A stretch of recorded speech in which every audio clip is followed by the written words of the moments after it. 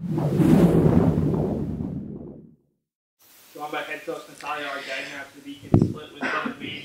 Coach, it seems like Southern Maine games, they're always tight. The doubleheader literally goes to the last speck of sunlight. How proud were you of your team after coming so close to winning Game 1, of responding the way they did in Game 2?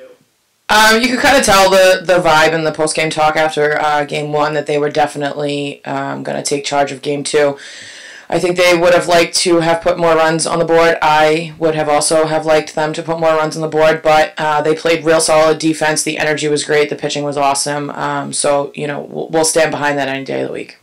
You've had slow starts in LAC play each of the past 2 years, but how, for you as a coaching staff and for the players, does it help recognizing that you were able to dig yourself out of a similar hole last season and have almost as much talent, if not more so, this season?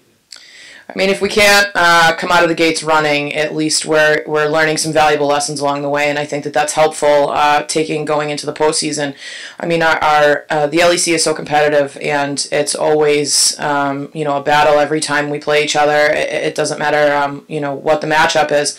So we just have to make sure that no matter what the momentum shifts are, or no matter what the lead changes are, that we're the ones that are focused, that we're locked in, and that we're the ones that are going to take control of the situation. Despite your record, you've played a lot of close games as of late. How does maybe having a backloaded LEC schedule help you guys if you can get on a little bit of roll here? Our record, I don't think, is indicative of the talent that we have in the team. I do think that it's important to focus on the positive things that we're doing, and I think that we're making adjustments. We do need to kind of make them a little bit quicker, but I think we're definitely on the right path. I would prefer to peak at the right time, so that's what we're looking to do.